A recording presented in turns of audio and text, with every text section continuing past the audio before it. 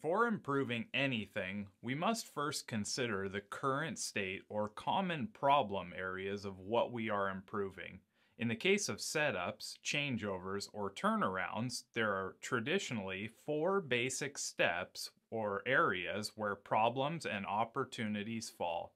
Those steps are preparation, removing and mounting, tools and parts, measurements, calibration and settings, and finally, first articles, trial runs, and adjustments.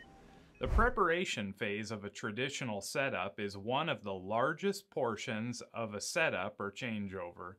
On average, you will find that anywhere between 25% to 30% of your opportunities will occur in the preparation phase of a traditional setup.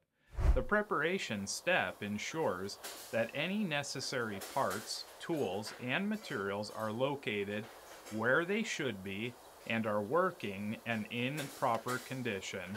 This phase also includes any after processing that needs to occur, such as removing items and putting them in the proper storage location, cleaning machines or lines, and returning any other items. Traditionally, this occurs when a line, operation, machine, or process is stopped. However, as you can tell by the description, many of the steps that would occur here are in fact external activities and can be done before the equipment is stopped or after when the machine begins running again. One thing to note is that whether you are preparing for your changeover, making adjustments after a process, or checking for materials and tools, this preparation phase can oftentimes be reduced from 30% of your setup time to 0%. In the second phase of traditional setup, the actual changeover occurs. This is when the removal of any parts or tools from the first batch or lot occurs and the mounting and attaching of the second lot takes place. In general, this step can only be performed when the machine is stopped, which means it is mostly based on internal activities.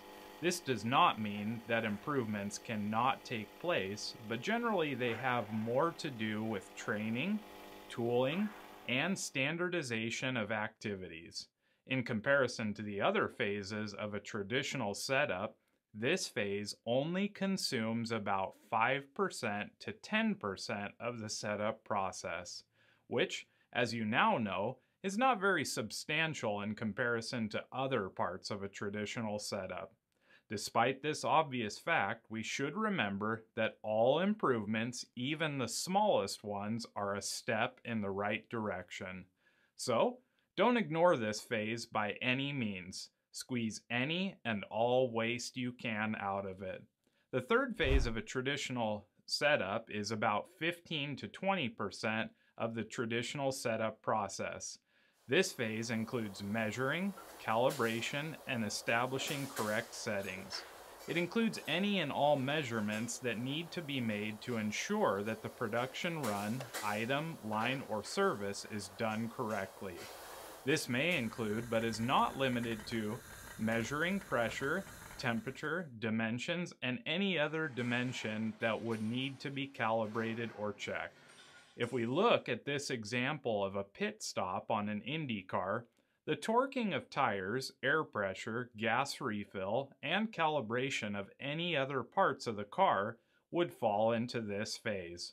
Something to keep in mind is that many of the steps which fall into this portion of a traditional setup are considered to be internal activities. However, improvements still can be made. With that being said, the measurements, calibration, and settings phase should still be optimized. You will learn how in later modules of the Reduce course. The final phase of a traditional setup is the one that traditionally takes the most time. In Phase 4, adjustments and trial runs are performed to dial in everything from measurements, calibration, and the settings phase. In general, this step involves machining a first article, test piece, or trial part. Then it is inspected and adjustments are made. This is oftentimes a back and forth process until the output is correct.